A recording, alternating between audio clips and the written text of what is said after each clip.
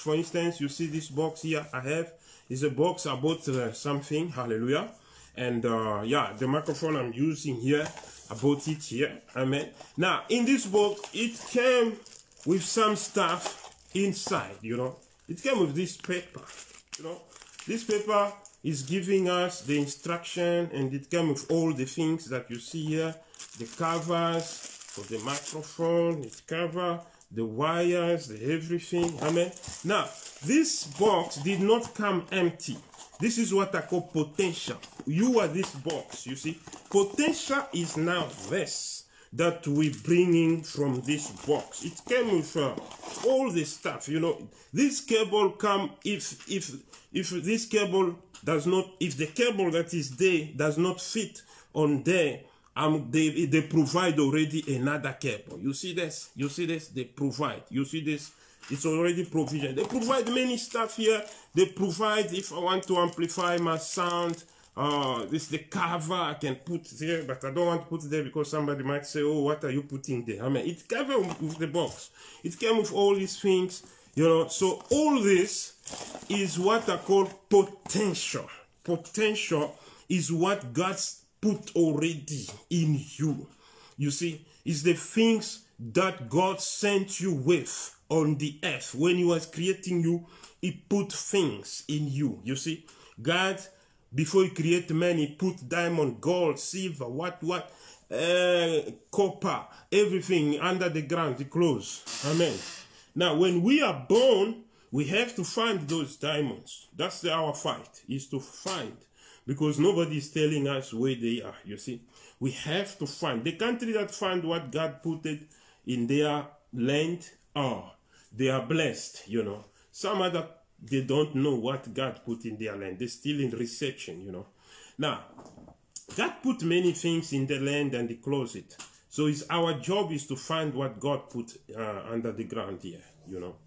So the same as a human being, God put what we call potential. Is the capacity. God put things in you, those things that will help you to succeed. Those things that will help you to make an impact when you come in the world. But what do? Most of the time, we don't know. We don't know what God put inside of us.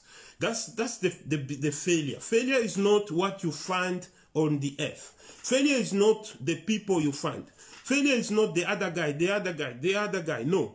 Failure is based by your ignorance. That's what the Bible says. My people perish by lack of knowledge. You see? Now, the Bible says that does not say my people perish because of this, of what? But it says my people perish because of lack of knowledge. When you lack the knowledge is a word, but it includes many things. So basically, when you lack to understand what God has put inside of you, is a number one cause of failure, you see. So now, first key into how to position yourself, you must know your potential. Once you know your potential, I mean, if you know what God put in you, what He gave you as capacity, what He gave you as strength, what He gave you as ability, I am telling you right now, if you know what you were born with, if you know who you are, you know, if you know what God chose you for, what you were created for, you are already on the list of winners. You are already on the list. You are already on the list. Hallelujah. Oh my God, tonight is tonight. Something is going to change. Now, number 2 is find your place. Once you find, because Gideon was saying, oh, who am I? The angel say, mighty warrior, because the angel can see what is in Gideon. But Gideon did not see. And he was saying, oh, who am I? So our problem is we have to pray to God and say, open my eyes. I want to know myself, you see. We try to know the other guy. We try to know the other guy. We try to know many people in the world. But the only guy we don't want to try to know is yourself. But your power is in you. But you are studying the other guy. You are studying the other guy. You will never become like the other guy because you are you. Him is him. So I want to tell you right now, you have what you came with, what you were born with. And the other guy that you are trying to study day and night to watch him what he's doing, he also have what he was born with. So don't waste your time studying him. Study yourself. Learn yourself. Know yourself. I'm telling you, key number one. Number two, find your place. Find your place. Because if you find your place, you see, it's not because you have a potential that you must succeed. No. Let's look to the life of Abraham. I don't have time to read. I like when I talk fast. That way God used me better than stopping reading is not my style. So I like talking like this because that's how I feel God is using me. Amen. So God says to Abraham, you see, leave the place that I've put you and go to a place I will show you. It doesn't say the place. Now, that place is not like you walk down the road, you get it, you know. It is going and going and going. I was actually watching a movie of Abraham. This was the best movie of Abraham I ever seen before, you know. And they really did what is written in the Bible, word by word, you know. And it was just going. And the people asking him, where are we going? He said, I don't know, you see. So the thing is, you have what they call place. Your potential cannot work everywhere. It have a place where it must work. Now, the fight we are having again in life is the fight of knowing the place where we must operate from, you see. Even as you see people traveling from one country to another country, some of them it is adventure. That's why they travel even to bigger countries, they still don't succeed. Some of them it is the will of the Father. God is behind it. God wanted them to travel. That's why they can succeed even in the foreign land, because God planted them there. There is what they call a place, your land, your territory. There is a power, a lot of power when you are in your territory, you know. To attack somebody in his own house is not easier because he knows where everything is, you see. So to attack somebody who sits in his own territory, it's not easier, you see, because he knows where everything is. He knows where to hide, where to do what, you know. So the thing I'm trying to tell you right now, find your place. If you know who you are, you know who you are. It is not enough. Many people know who they are and they stop where they are, you see. They just know, I am this, I am that. But I want to tell you right now, the next step is find your place. Finding your place, it involves God. I remember where I started my ministry here in Cape Town in Sea Point. A couple of years ago, you know, first time when I came to Cape Town, I passed there in that area. I went in different area, but when I went in Sea Point, my heart, you know, enjoy. You know, when they say Mary went to visit Elizabeth and the two children jump in the womb. So I felt something jump in me when I got in that area where my church gonna start. But in that moment, I was not in a position to do anything, not even dreaming about it, you know. And so I'm telling you, but I just felt like there is something in this area of mine, but I don't know what it is, you know. And we were driving in that area with somebody. We passed by a certain building. I see a massive building somewhere there. And I just dreamed myself having a crusade in that place. But all those dreams in my head were impossible, you know. But something, I just sense it, you know. When you find your place, you will sense it. When you find your place God wants you to be, you will sense it. If you are in an area where you feel like unhappiness, you are this and that, it's not, God doesn't want you. The place where God wants you, you will feel peace, you will feel comfortable. Now, I think a year later, God opened a door for me to go start church in that place. Hallelujah. I went in that place. I love the place. When I'm evangelizing there, people, I'm telling you, many people did not go there to start the church, you know.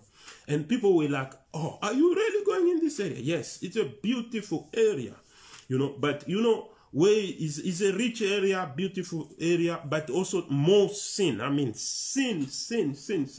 And we have to evangelize many people in different ways to start the church, to start the ministry.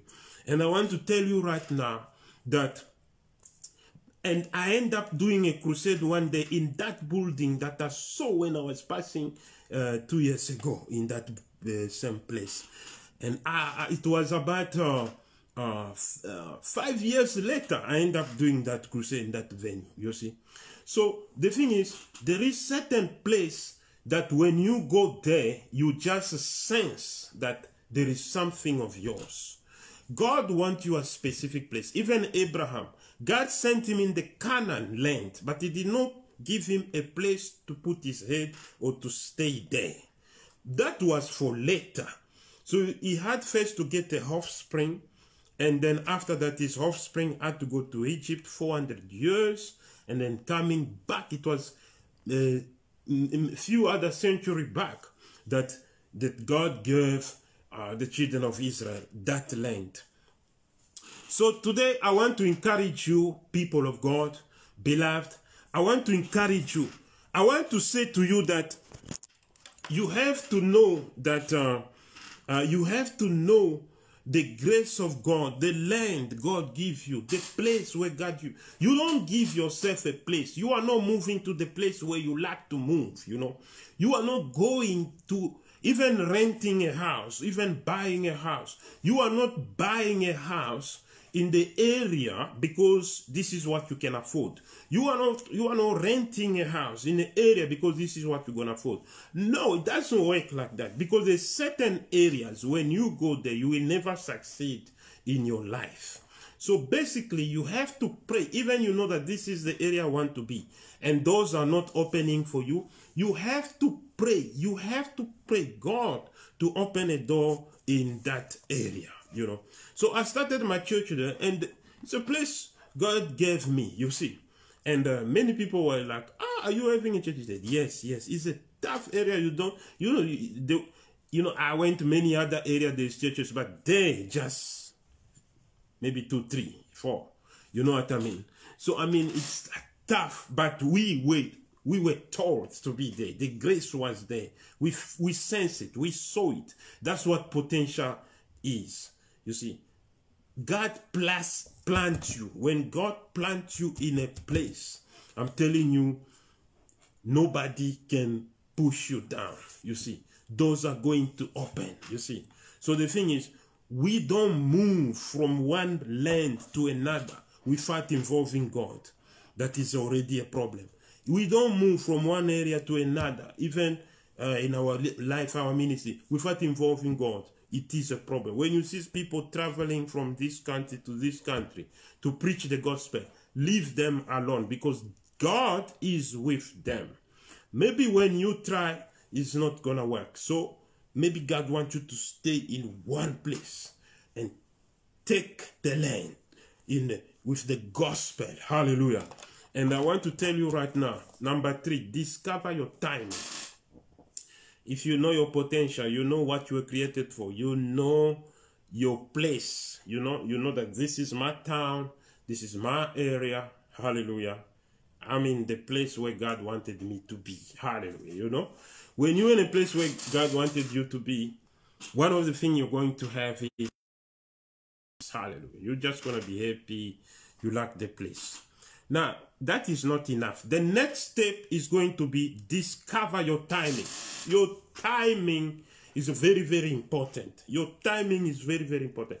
The Bible says in John chapter 2 that Jesus' mother asked Jesus to say, Jesus, oh Jesus, the wine is finished. Can you do some miracle? Jesus said, it's not my time. He did it anyway because he was obedient child. But it was not his time. Why? Because the time, if Jesus started that way, the devil could take advantage. The devil could stop him. The devil could stop him, you know, if the devil could stop him if he just started like that, you see. But what happened is, he first started by prayer, you know. So that the mother asking him, Jesus, can you do the miracle? That was just to say that Jesus was not well positioned yet, because he had to take control of the area. He had to take control of the place. He had to take dominion over the spirit that controlled the earth, because his mission was to overcome those evil and to overcome those evil and to win the world for God. So now, when they say start a miracle, it was almost like a temptation for Jesus Christ, because Jesus had to start in prayer. First conquer the one who was ruling the world with the devil, then go and do the miracle. So, but that miracle that came, it was also like a temptation, so that he can just see, oh, I can do miracle, and he start doing it. That's why people that are in the churches, if God uses you one day, it's not mean jump in it, you see. If you are not a man of God, that it does not mean God cannot use you. Using you for God, you don't have to be a man of God, you see. To be a man of God is it is a level, it is a capacity to help other people. To be a man of God means there is things you have understood. There is things you have gone through. There is exams you have written in the Lord, where you have cried in the Lord. You've learned things. You've been around people in the Lord. You have seen things. That's what the person we call man of God. But it does not mean for God to use you, you must be man of God.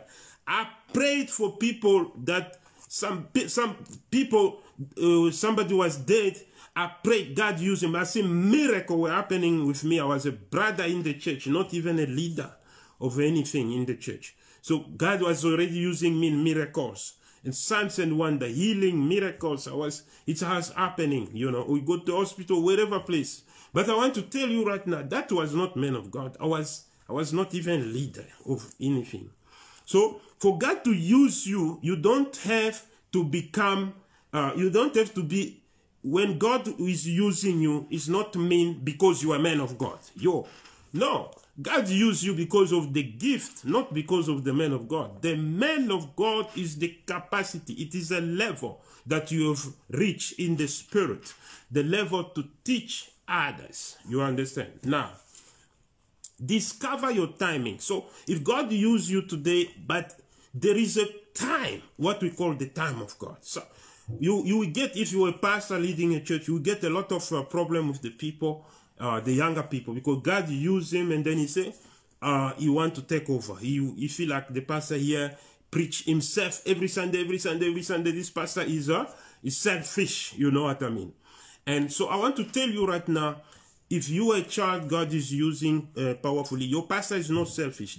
You must understand certain things that you have to reach a certain level, because there's other things that when you do them in a time that is not yours, the devil will block you. He has that power. So Jesus could not start miracles, just come and start miracles. He had to go conquer the enemy in the desert, 40 days, 40 nights. When he finished conquering the enemy in the desert, you see that the enemy came 3 times. He conquered. Then Jesus went to do the miracles. You see what I mean?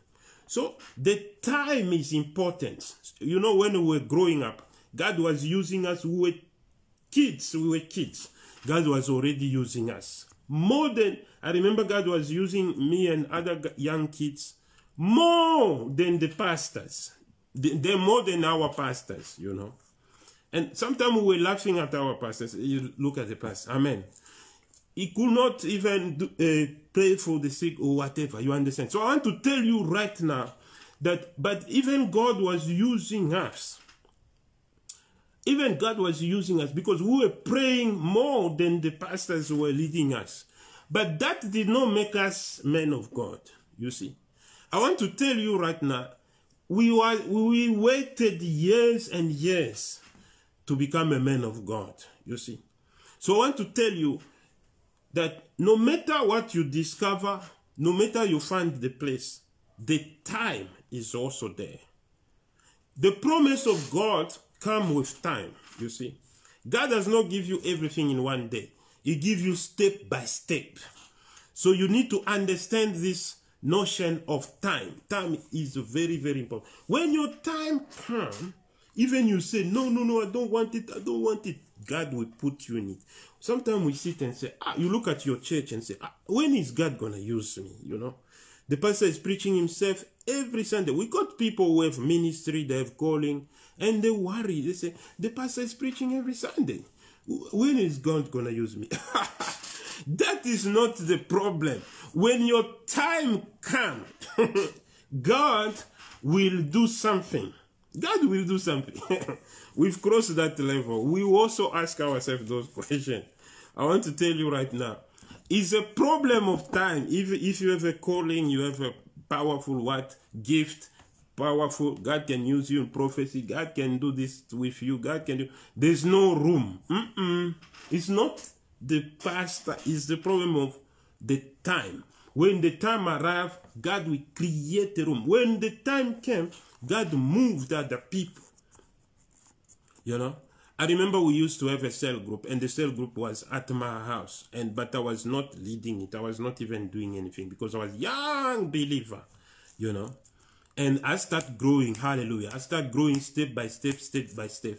When the time arrived, God moved the leader of a cell group. And he moved the person who's supposed to be the second. Then he moved the person who's supposed to be the third. He moved them, all of them, in 1 week. You see? And there were no other guy that can lead beside me. I became available to lead. Hallelujah. That's what we call the time of God. When the time of God comes, you don't have to be fighting, trying to organize your own ministry, how it's going to work, how you can... You see, even connection is good. But really, if God is not there, it's not going to work. You want to know people for free, you see. And I want to tell you right now, it's all about God. It's all about God. It's not about how many people I know. Oh, you are invited because you know. How many people know how many people? And how many people are getting invited? How many people are preaching? You see, it's not about how many people you know. It's not about how many people connection you have. It's not a connection. It is God. If God wants you to go and preach, you know, we went to preach some other place. People don't know me. I don't know them. You see, sometimes I don't even talk their language. You see, but we preach. You understand? So I'm telling you right now that it's not about who knows you, who doesn't know you, how many people must I know, how many network I must be so that I can be known. So what? No. That is in the flesh. Is the understanding as a human being. But you must live that kind of understanding. You must understand now things in the spirit. Because you are men of God. Hallelujah. Hallelujah. Yes, men of God, Colani. God bless you, Colani. Men of God, my friend, bless you. In the mighty name of Jesus. So, when time comes, God is going to use you himself. The waiting time is a very, very complicated time. But I want to tell you a secret. When we go to the bank, even we are rushing, even we have very little time, but there is people in front of us, you see. Now, the problem is, there is nothing you're going to do about it. You cannot jump them. You cannot do anything. You just wait. You will just wait. Maybe your thing is just to ask a question to the bank or just to do a deposit. But there's many people, you know. Now, the secret is, every time somebody goes in front, they help him, I get happy. Wow, praise God. The queue is what? Moving. Hallelujah. The next person go, I get happy. The next person go, I get happy. I get happy. Oh, the next one is me. You understand? So every time God elevates somebody of your generation, somebody you grow up with, you must clap hands. You must be happy because the queue is moving. It means you are closer. Whatever you used to see far away on TV, on whatever, is among you guys. Ever reach your generation. That is the secret. When you see somebody you grow up with, they make a step forward. or your neighbor make a step forward, or somebody just you see, God have done for them this, they have this testimony, clap hand. This is a lesson I learned when I was young. I clap hand for everybody. Sometimes people come with blessing. You know, I have this gift of when people buy cars, they come to tell me, you see. And many people have bought cars, and the first person they think about is to tell me, because I like cars. You know, they come, Papa, I'm here, this is my car. I open and say, oh my God, praise the Lord, I'm going to bless it, I'm going to baptize it. Everybody knows that I do that. So, you know, I get happy for them, praise the Lord. I get happy for them, because every time somebody make a breakthrough, it means you are the next. Your queue is moving, amen. So if the guy in front of the queue in the bank does not move, you too cannot move. But when two guys move, I am becoming closer. My time is becoming closer. Hallelujah. My time is becoming closer. Hallelujah. My time is becoming closer. Hallelujah. So my friend there is moving. My brother there is moving. My friend there bought a church. My friend there, my friend there, my friend there. Hallelujah. You know, I remember when I started a church, and then I wanted to have a venue, and I was like, it was like I didn't know where to get the venue, you know. One of my friends that was behind me, you know, he came with a testimony how he got the venue. I said, oh my God, this man got the venue. Hallelujah. What we gonna do now? Amen. But I went to his church, and I you know, I said, show me the venue, and it was really a venue, you know. And I was just getting happy for him. Praise God. Oh, man of God. Oh, powerful. You know, by the time you know it, the following year, I got a bigger venue than him. You see what I mean? So I'm telling you right now, if somebody get blessed before you, don't make that a problem. You see, people who get angry because other person is blessed, they stay smaller in life. Never get yourself into that place of getting angry when somebody else is blessed. If your friend buy a house, be happy, because the next one is you. The thing of buying house, maybe you were seeing it far away. So if your friend can do it, it means that thing have reached your level, have reached among you. It is among you. You must be happy. Now, number 4, number 1 was discover your potential. Number 2 was find the place where your potential must work. It's a battle to find the place, you know. I always tell the people, don't go to area because this is where you can afford. No, you go to area where you feel like this is where my spirit respond with, I like this environment, amen. And so discover your timing, you see, because you have everything in place, but the time depend now with God. So number 4, I'm talking about focus your call. Focus on your call. Focus on your call. You know, Isaiah said, there I am. God said, who can I send? Isaiah said, there I am, send me. You know, the thing is, you have to focus now. Once you know your thing, and focus now. You see, let me tell you something. Go nowhere and listen to this. So what I'm trying to tell you right now is, many people know themselves. Many people, they know themselves. But the problem is they are not focused in what they know. You see, like I'm preaching now. Maybe you want to preach like me. Maybe it's not going to work. Maybe you don't know why I'm preaching. You understand? This is the thing. You see me preaching, but you don't know why I'm preaching. You see, you don't know the story. You don't know what is going on. You see, but maybe you want to do the same. You see, but we have different background, different stories that brought us to where we are. So basically, you cannot sit there and trying to be like somebody else. So we spend much of our time trying to be like somebody else when we're supposed to be who we are. So we know what we're supposed to be. And the next thing will be, we have to focus on who we are. So when you know your calling, when you know what God has told you you're going to be, when you know what your strength is, you must focus on your strength. Our eyes are everywhere. When your eyes is everywhere, it's a challenge to who you are, because it gives you, look, this is the other story we having in the online thing, you see, the network, in the online thing, because you sitting there, you have your own plan how you organize your thing. Then you see somebody else on Facebook is doing ABCD, and then you realize, I also want to do that.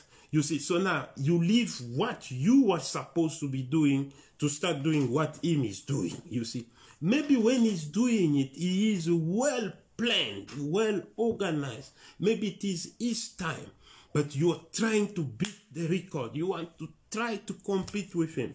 So we have the cause of failure is also, let's say, imitation. You see, imitating. You know, the thing is, you are not supposed to imitate somebody, but you can be inspired. What is inspired? It's like, for instance, what I'm doing. And if you are not a preacher, maybe you are something else. Maybe you are a business person. Maybe you are a singer. You know, so you gonna do the video for your singing, something like that. You're gonna do maybe a video for your business, maybe something like that. That is not a copy, but it is inspire. You are inspired, you know, to do something, but that thing you are going to do will not look like mine. It must look like yours. You see what I mean?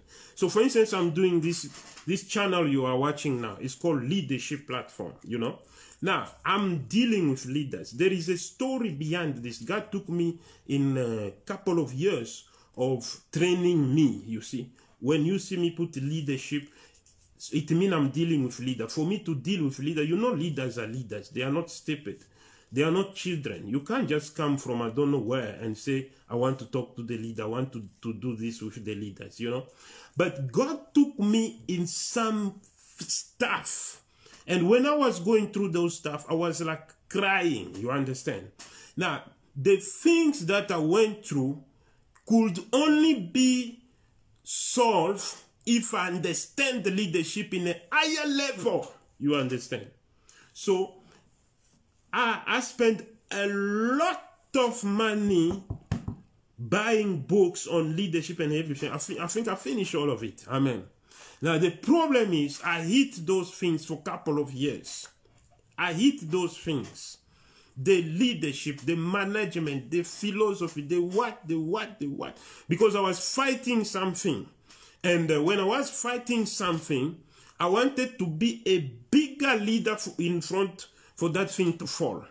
But I did not know that God was training me, you see. So now I find myself staying with all this understanding of different stuff. Now, those things made me now to start what I call leadership platform. Now, if you want to do leadership platform of yours, because you see me doing it, you want to do it. My friend, I don't know. You understand? So instead of doing leadership platform, you start also inviting other pastors. You start inviting other pastors to listen to you, to follow you, to discuss. Maybe you are wasting your time. Maybe you are in the stage where God wants to speak to the people in your own church. You see? Because I was in that stage for 16 years, you know. And then God put me in the position to speak to the leaders. But I've done my job for 16 years, you know. And so maybe you're still in that stage. You leave the sheep crying and you want to speak to the leaders. You understand? That's what I say. Imitation is dangerous.